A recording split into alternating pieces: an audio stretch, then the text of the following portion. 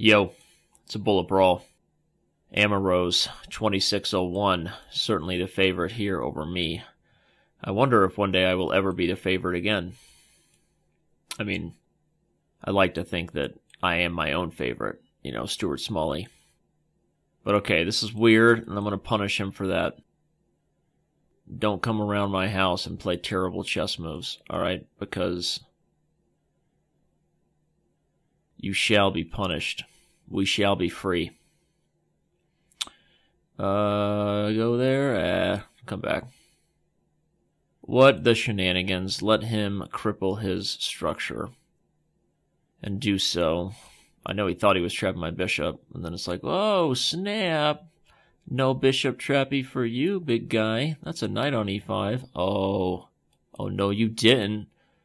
I should have just put the knight there in one material. Should I play knight g6 check? I probably need to get the queen up in this without getting too down on time. Remember, you don't really want to think too much about your moves, because most of the time what you're thinking about is not very good. I'm not too worried about that. We'll open it up. We will open it up, Buttercup. Play d5. Now we'll... Oh no, I just blundered my queen. Oh, thank gosh you didn't see it, because I deserve to win this game from start to finish. He had knight c3 check. That was the idea, yeah? But it's still... I'm still down on time, so I should not underestimate my opponent's ability to win this game. What in the world? That must have been a mouse slip. So I'll take it now. Take it the second time around. Take it again. Come up. We'll just take it all. And we'll win. And we'll get off to a great start in today's bullet brawl. We know we're playing a strong player, so it's going to take focus, right? It's going to take the game that will go down in history. You will remember me for centuries.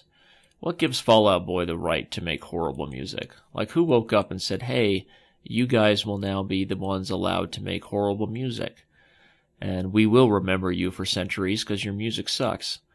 All right? And then I got nothing against Fall Out Boy. I mean, clearly. Anyway, this is a funky, junky monkey right here. I have absolutely no idea what's going on besides that I must be worse. I must be much worse. So I'm going to try my best to keep it mixed up. To keep it funky, junky. Yeah, we'll go get that bishop. Say what? He can do that, huh? Maybe I should have just taken on f6 and kept the pieces on the board. But I'm not sure. Honestly, I wasn't sure of the right idea there. Okay, he's played there. Now I think I can get this pawn. Hopefully I can corral it. Or at least take a draw. So if that's what he wants, we will take a draw. Nope, he doesn't want the draw. Wise decision by him. Aha. But now I have inched closer to victory. Have I not? No, I haven't. Yeah. Still no bueno for me. Ooh, wait. He wanted a checkmate. I respect that trick, but he didn't see I could take with that rook.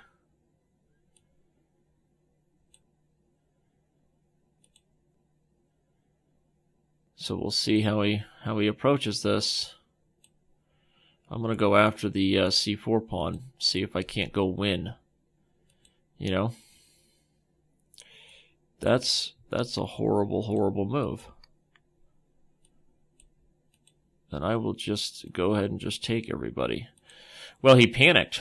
He was actually up on time. I guess he was frustrated. That happens psychologically sometimes when you were better the whole game and your opponent has kind of held to the point where you're both under mutual time pressure.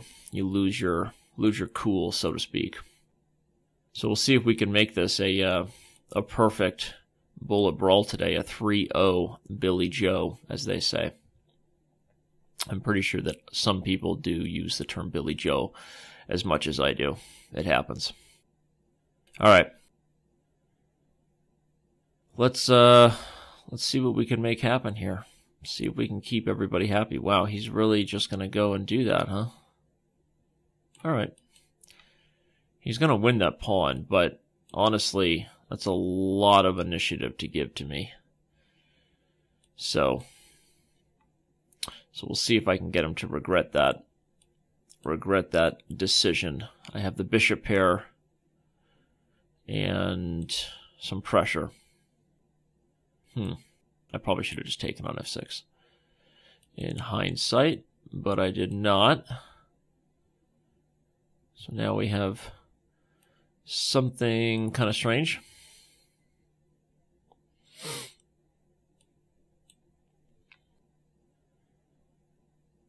That is for sure. I'm going to try to kick that bishop out of f5. Okay, he backs up. That's all right. We're not super worried. Oh, we are worried about that. I blundered the rook. I forgot for a moment that he had double the rook's attack, right? Double the fun. So we can only hope for something randomly weird to take advantage of his dark squares. I shouldn't have done that. He's going to trade rooks now. Yeah. That was the correct simplification and decision, and I will resign and unfortunately push this to another game. No undefeated bullet brawl today against my higher rated opponent. Let's see if we can make something different happen here. Ooh, really? That's interesting. Interesting. Can you say interesting one more time? Interesting. Ooh, also interesting. This position is just filling my heart with sadness, taking away all my gladness. It's causing me troubles. That's what you do. I think I just messed that up. I don't think that's how the song goes. But, you know, subconsciously, that's how I feel about the position, so appropriate. Hashtag open the D file, baby girl. All right, I'll take some of that. West running that. I will take some of that. Give a little Chekalina Lashlamba. Ooh. I like it. Take it. Bring a knight in here. Right. I can take it here and put the knight there. That's a little strange by him.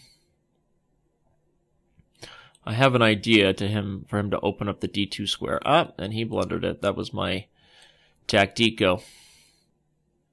Was allowing him the opportunity to blunder the D2 square. I noticed that his rook was sort of overloaded.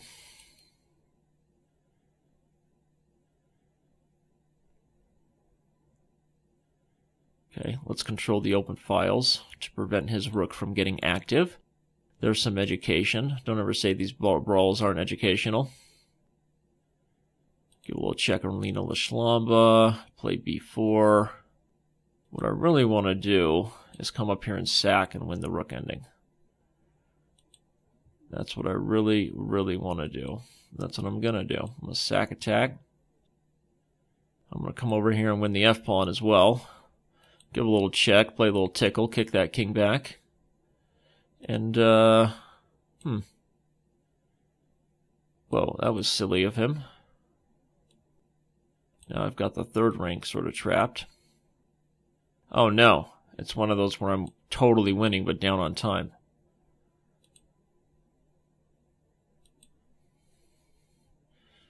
Damn it.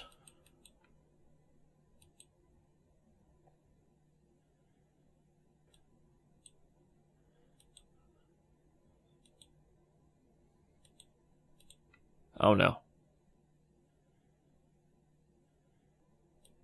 Whoa.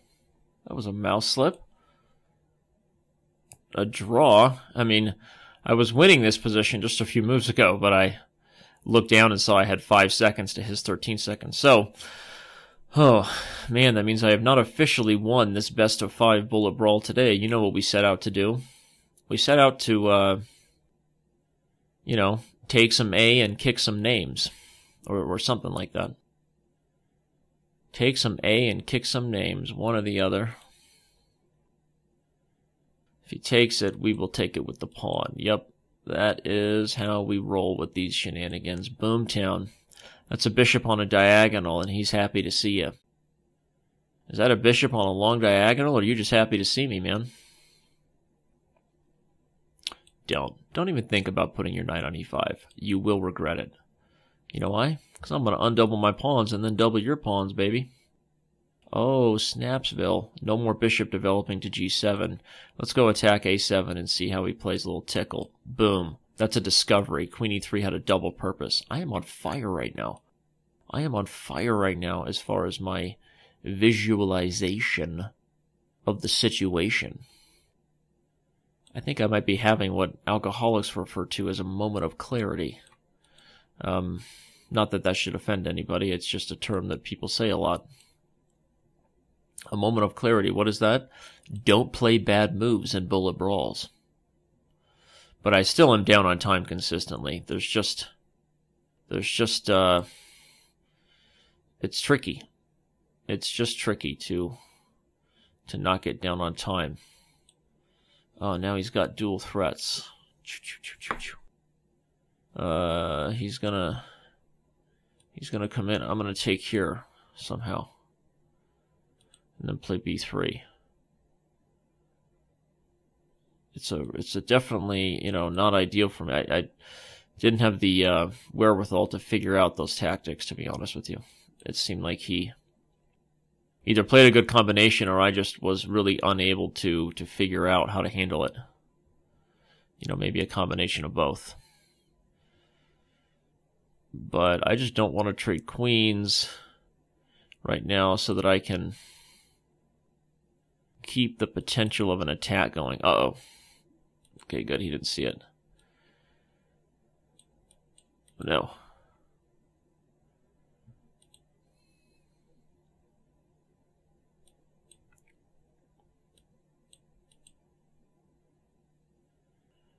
Oh.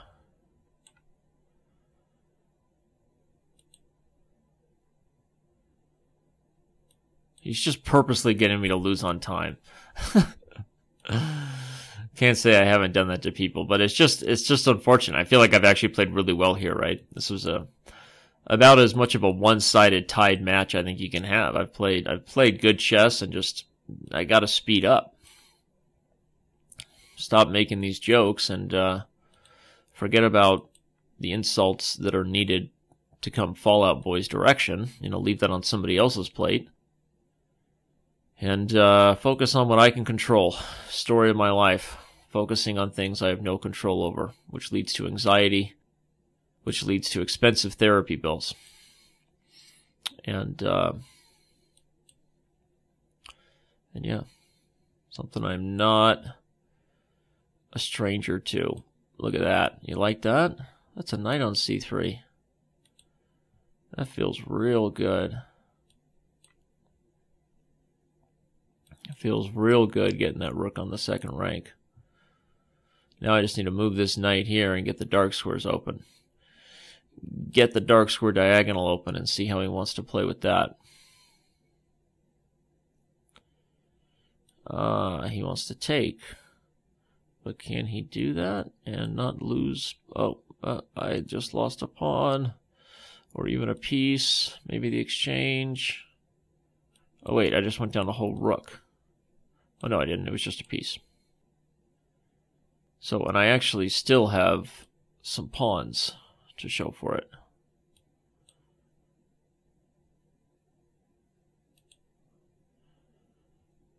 Or at least I did. I did have some pawns to show for it. until I totally messed up.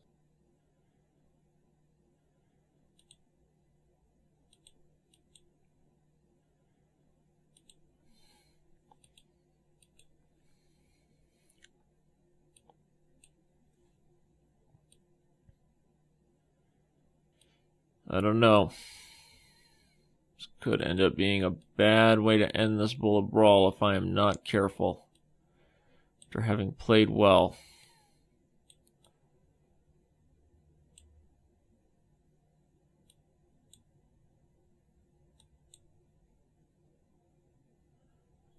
Boomtown walked him into a checkmate. I saw that coming and I didn't even want to say it because he had the rook h4. I thought he was just going to take a draw. What's funny is even after the loss of that piece, how many pawns did I have to start before my blunder of the d6 pawn?